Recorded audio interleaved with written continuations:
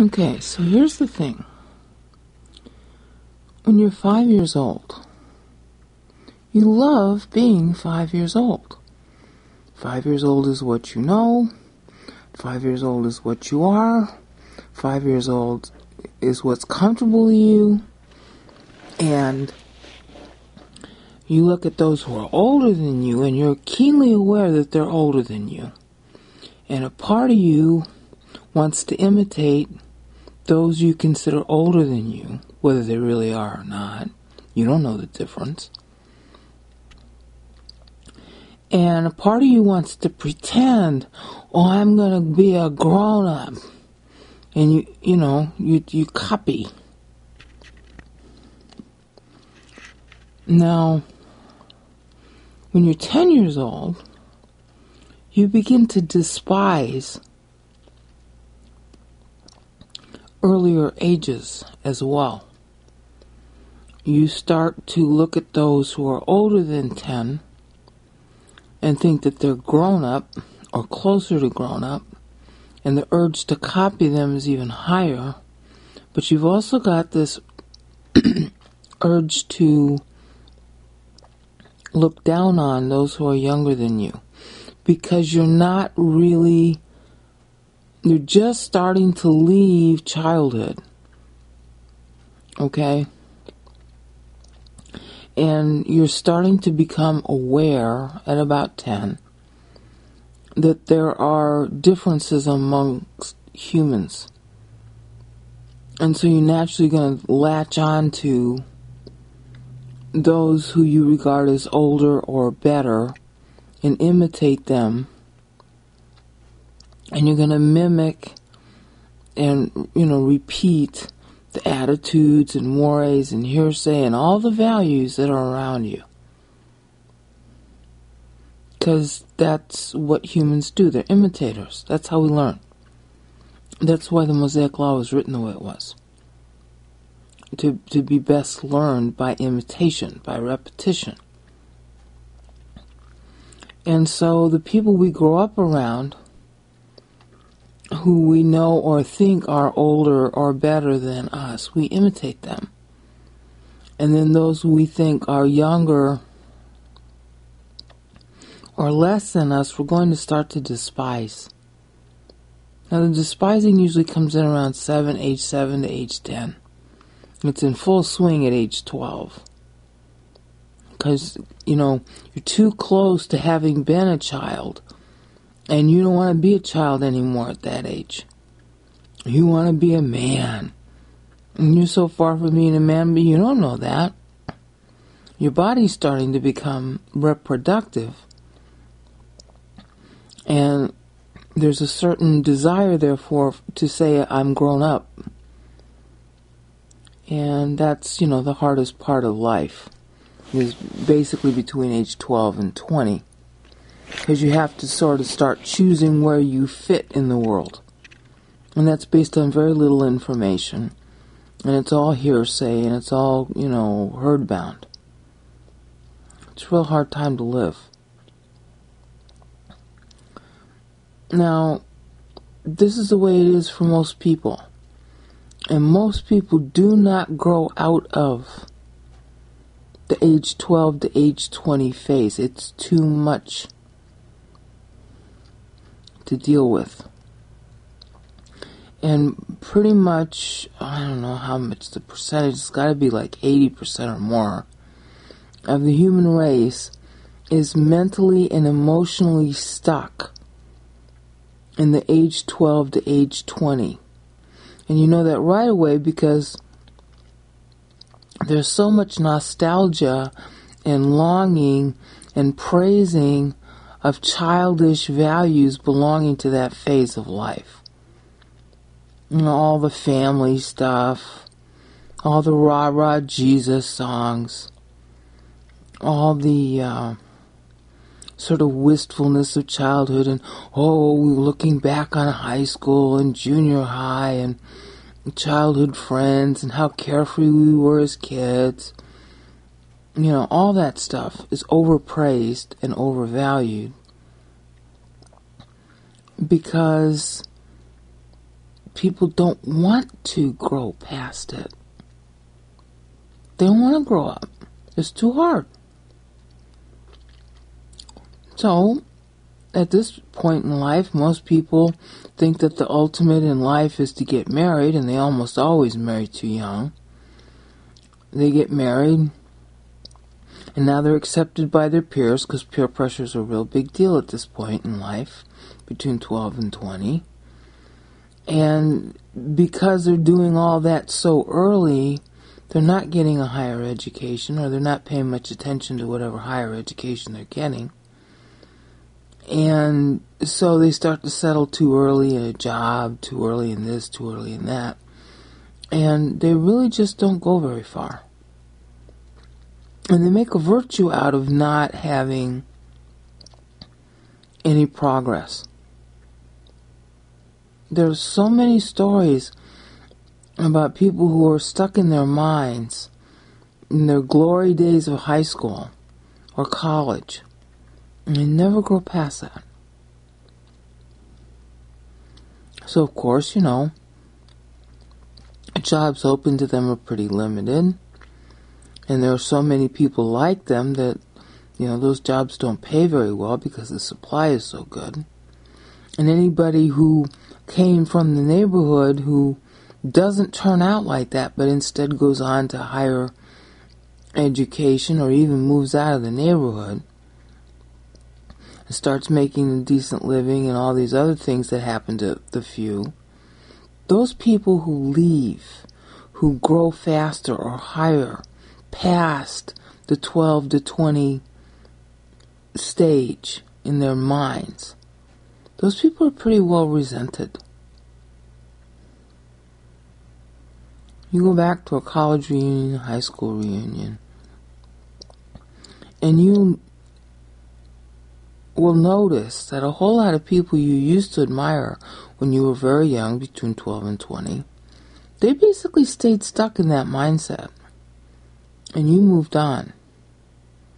And when you come back, you realize how small-minded they are. And why am I talking about all this? The Christian way of life is exactly the same thing.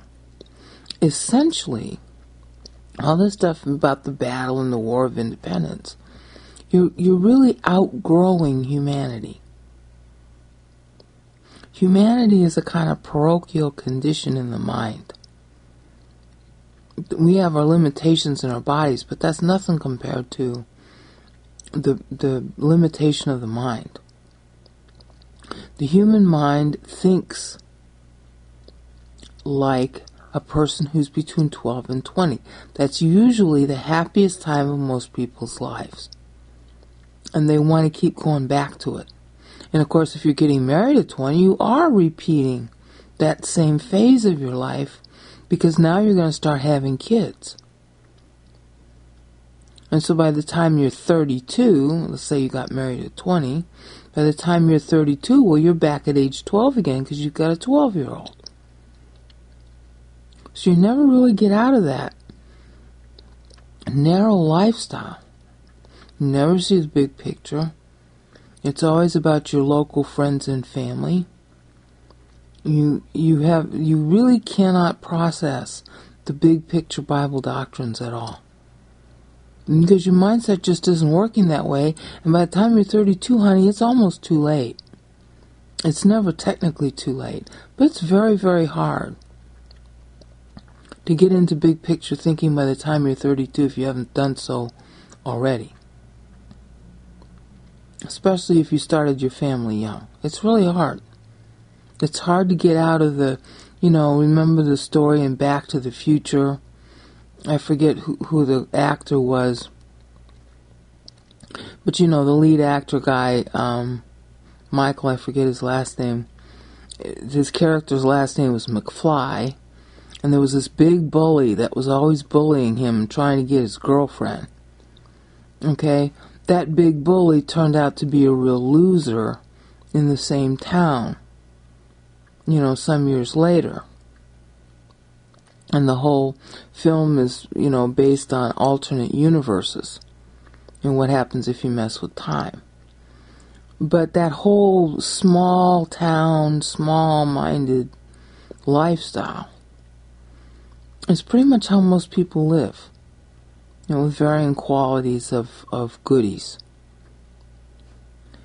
In the Christian life, that's how it goes too.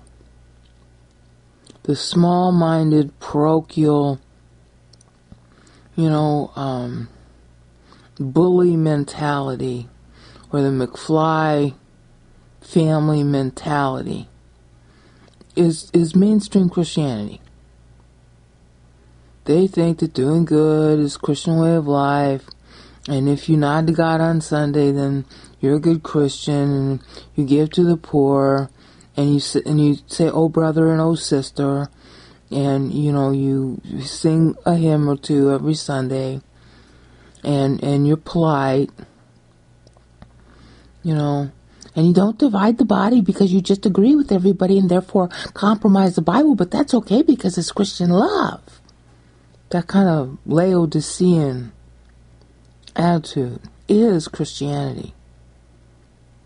They're all stuck in that parochial 12 to 20 mindset.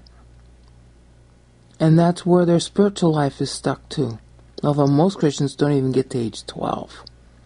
I mean, if you're still asking questions about whether God is one or three, or how to be saved, if you still have to deal with those questions, you haven't even gotten to 5th grade spiritually. You're not even age 10. And even the great theologians, none of them got beyond, adolescence. None of them. Pick any theologian you want to name.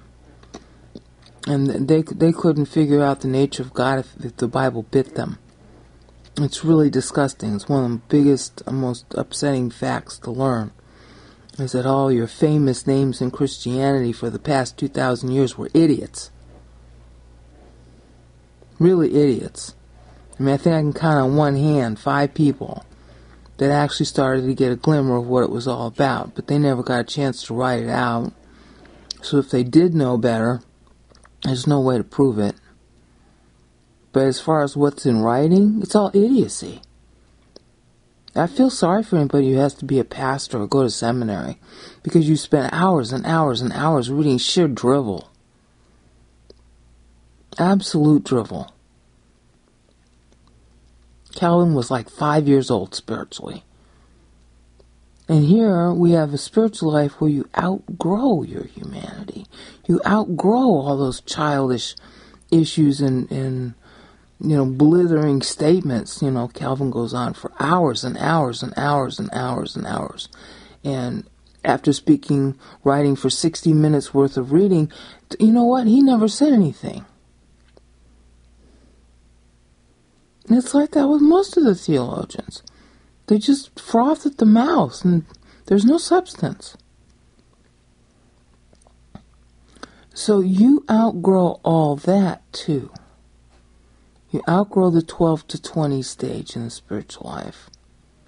And you realize how much different the spiritual life really is versus what people think it is. And you're seeing all that, and it's very tiring. But the biggest thing you're doing is you're outgrowing your humanity in order to have a closeness with God. So it's understandable that one of the big hassles you're going to have are growing pains. And I haven't dealt enough with this, one of the kinds of battles you end up fighting is wherever you are spiritually, there's going to be around you a certain number of people who should be the same age as you spiritually because they've been in the spiritual life for as long, but they didn't grow like you did. So it's going to be real irritating to be around them. And they're going to be irritated by you because you're basically this walking signpost of their failure, even though you don't mean to be.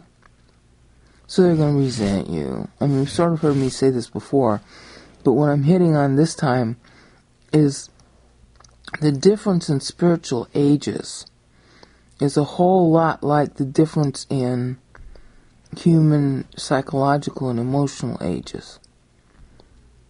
And when a person stays down too long, stays too childish too long, when you're 50 years old and you're still looking at the good old days between 12 and 20, you're emotionally and psychologically stunted.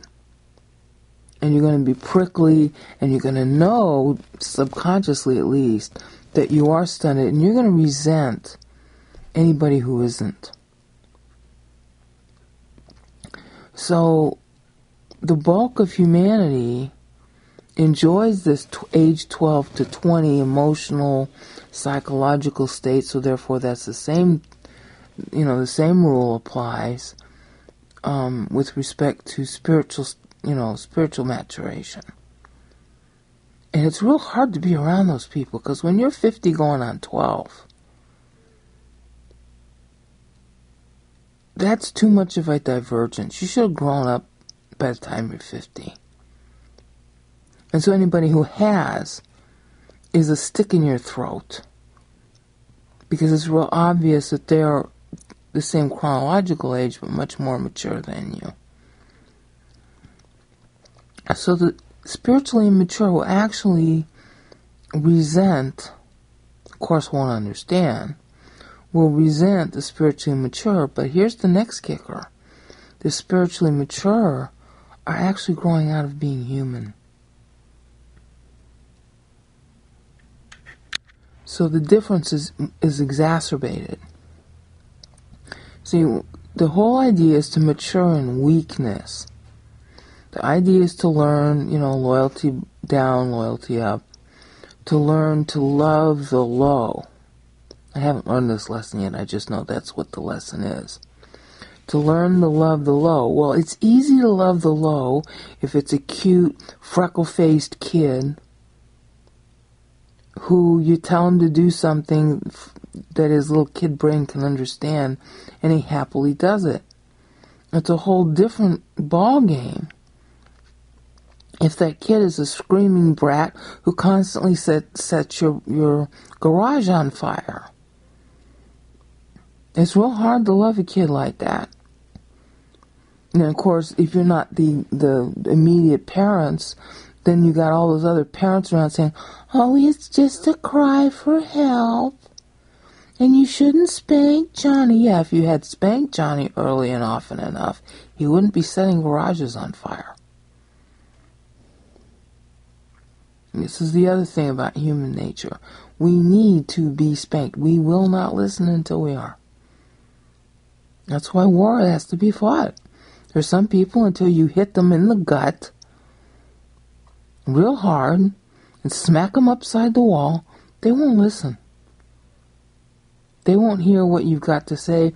They can't listen to reason. They can't even process it. Why? Because they're age 12 and want to stay that way. See, it's one thing to really be age 12 and you don't know any better, but it's another to refuse to mature. And in the Christian life, you're looking at 99% of Christians who refuse to mature. And they're ugly, baby. They're ugly, they're stupid, they love being ugly and stupid. They love being age 12 spiritually.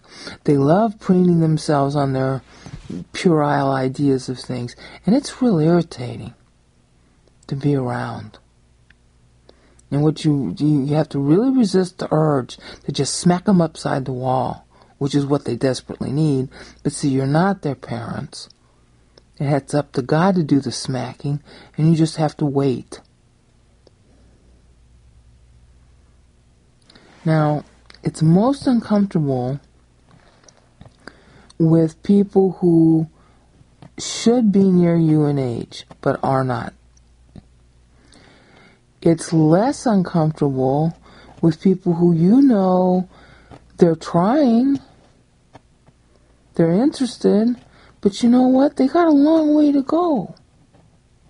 They're still back in kindergarten, and here you are in the graduate course, learning how to graduate from even being human. And they don't know 2 + 2. And a whole bunch of them are going to get mad at you because you're not like them. And a whole bunch more will just fawn over you because you're not like them. But both of them are just kids. You're learning to rule that way. Was one of the biggest things, and I'm not saying I'm getting it because I'm not. One of the hardest things about ruling is how do you rule the brats? It's easy to rule kids who are fresh-faced and, obviously innocent and all those other things about kids, when they're cute and they're genuinely interested. They can't process anything because they're kids, but it's not due to a lack of will. When you're talking about, what was it, what's the name of that show? It was on Fox. Simpsons, the Simpsons. Bart Simpson was always a brat, and Lisa Simpson was the ideal student. Because she was well behaved, he was an idiot. It's real easy to love a Lisa, but it's not so easy to love a Bart. Well, there are a whole lot of Christian Barts. And in Christian way of life, the only reason you're immature is because you want to be. There's no advantage to any given human based on age or gender or economic background or anything else. Because nobody grows spiritually except that God enables it, period, over and out.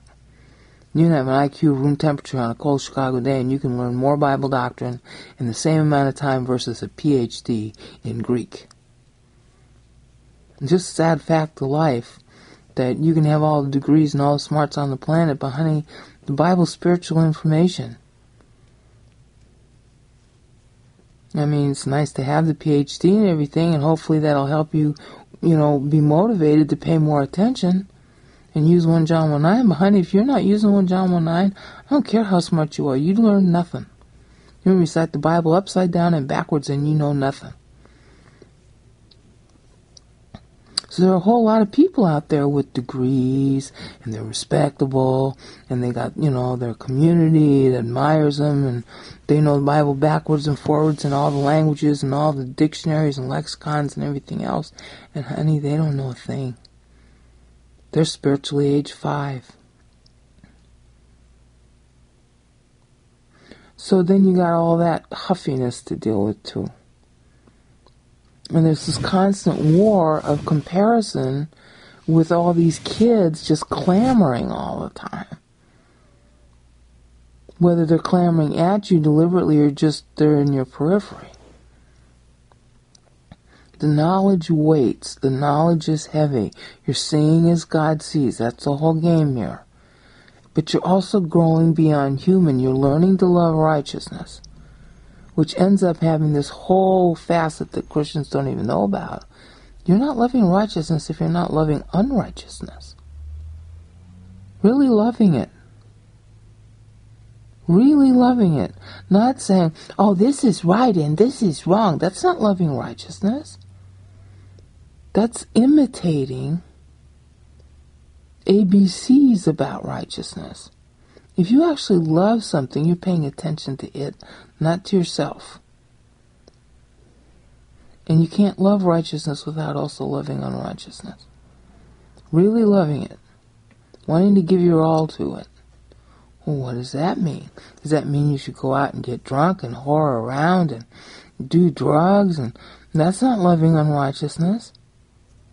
People who do all those things do not love unrighteousness. See, love means you want to benefit the object. Okay, how do you benefit righteousness? Well, how do you benefit unrighteousness? Do I benefit unrighteousness if I go out and get drunk? No. Why? Because unrighteousness is a kind of illness. Unrighteousness is something that causes harm.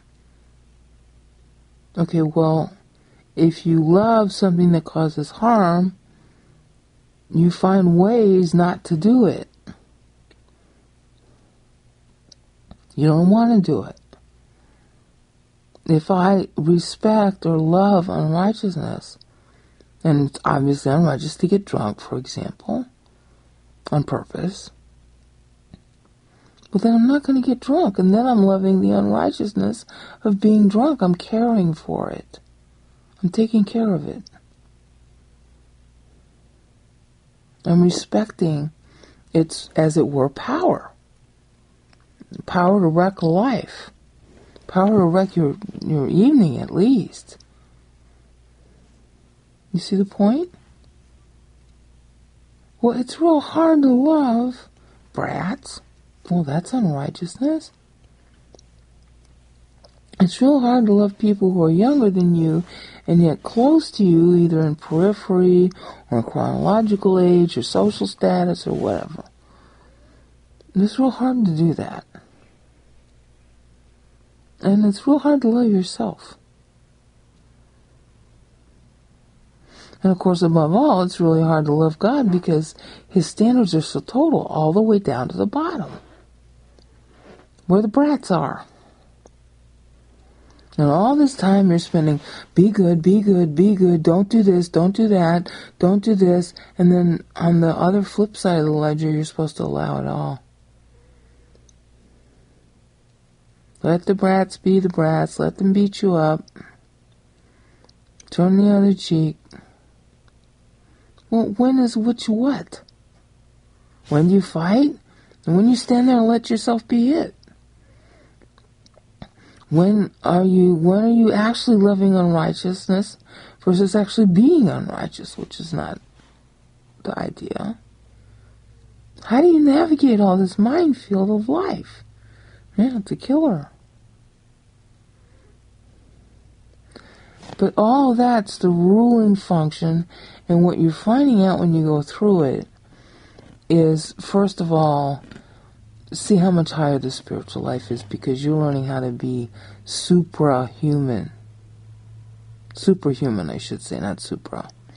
You're learning to become superhuman because you're thinking the way God does. Absolutes. Ever progression toward absolute. And at the same time, it's all in your head. What you do is almost irrelevant. If your thoughts are right, then your actions are going to fit, because your body just follows thought. You can have action that's, deemed moral and good and nice, but the thought behind it is pure sin, so to speak. And there's no such thing as even pure sin. But then that would wreck the value of the action. Depends on the attitude behind it. So you're navigating the minefield. You're actually learning to love righteousness. You're learning how to see through God's eyes. You're learning how to see people as they really are. You're learning how to grapple with the fact that, you're growing and they're not.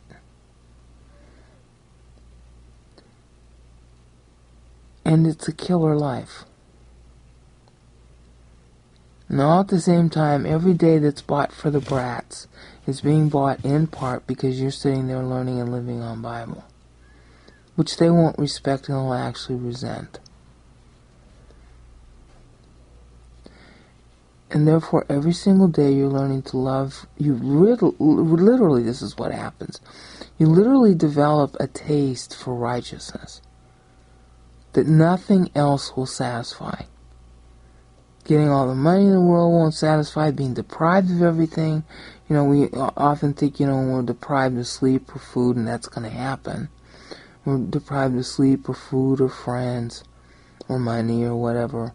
The brain naturally starts thinking, well, if I just had those things, I'd be happy.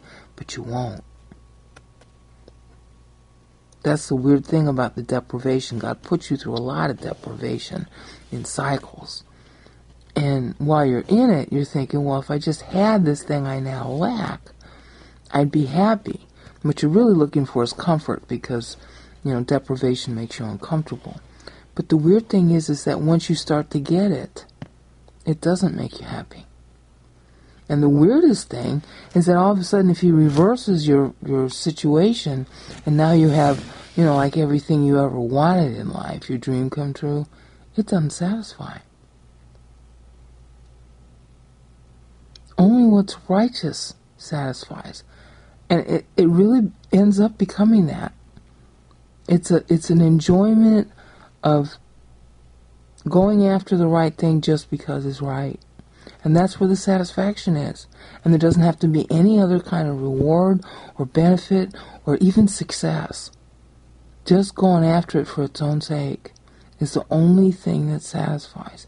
And that's where God is with it. And He's that way, absolutely. And you get that way more and more with all these brats in the background. And they get more and more irritating to be around because their ideas of righteousness are so substandard. Their lifestyle, their scope of thinking, the words out of their mouth, their whole set of ideas is so puny. And of course it becomes progressively less satisfactory to be around them. And yet there's this new satisfaction that grows. You start getting up in the morning because, well, all these brats need you. This is one of the things that he calls to my mind the most, because I have a real hard time with this part of the spiritual life.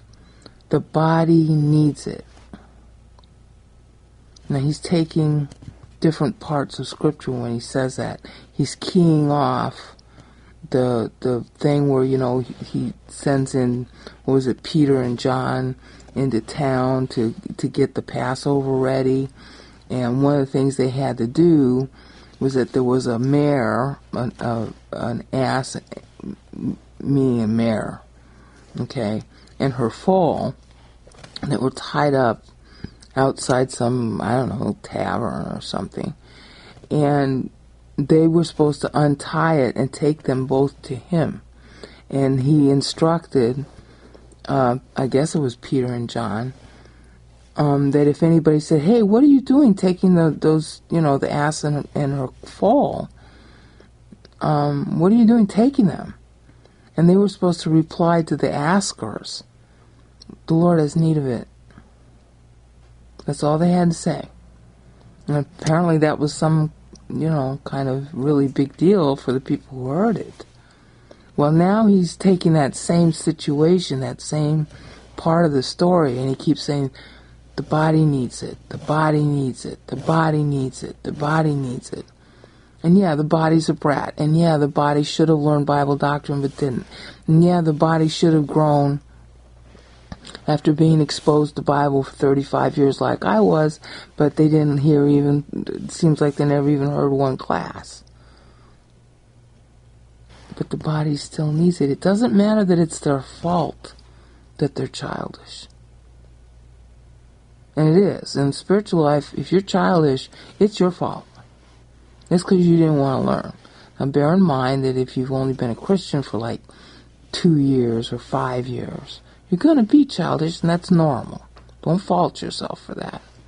But if you've been a Christian for like 30 years, and you're still dealing with the basics, and arguing over what salvation is, you're retarded.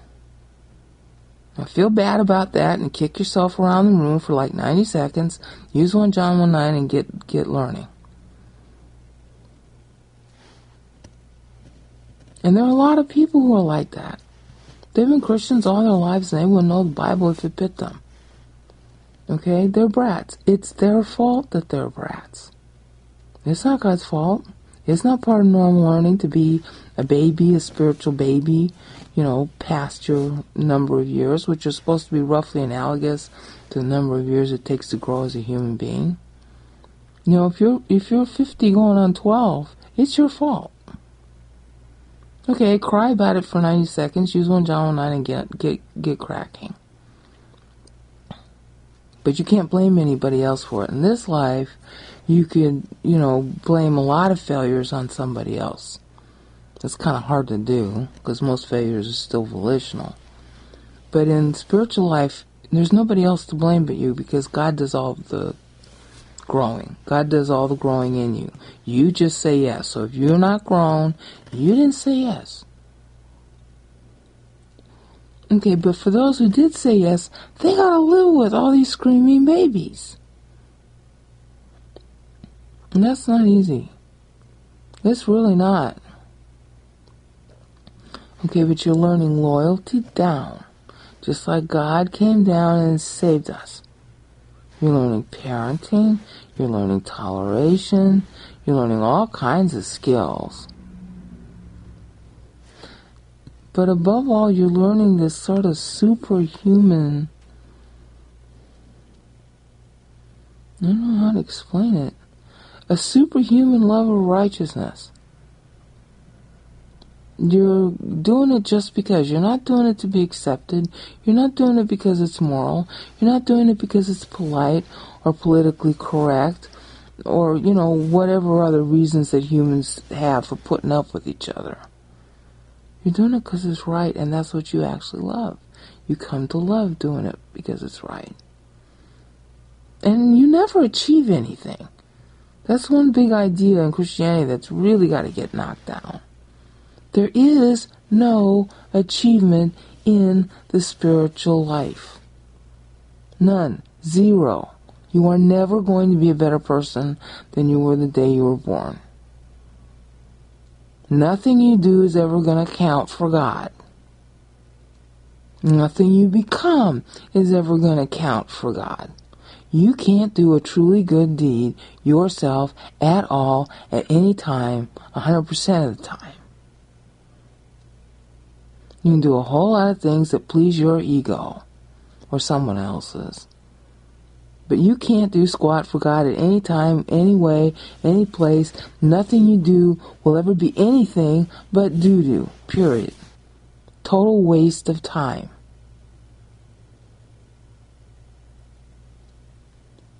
But when you wake up in the morning versus when you go to sleep at night, you can learn something more about God today. You can go through the practice. This is how John talks about it. He calls it practicing righteousness in the book of 1 John. It's really cool. You can practice righteousness. That's like practicing piano.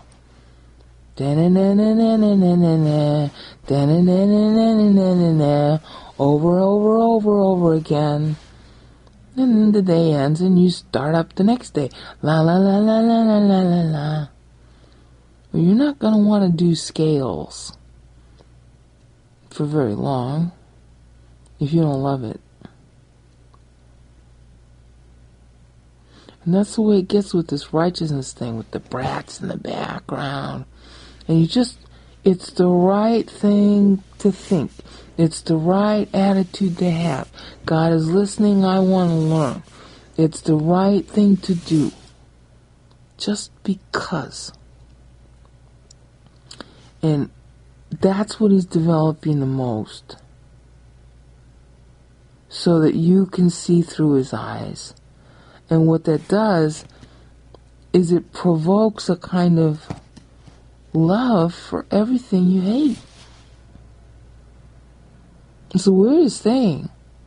I mean, I see it happening, and I'm way far behind the eight ball.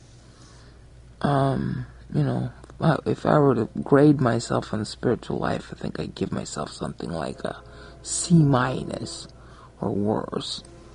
Especially on execution. Maybe it's mostly a D-.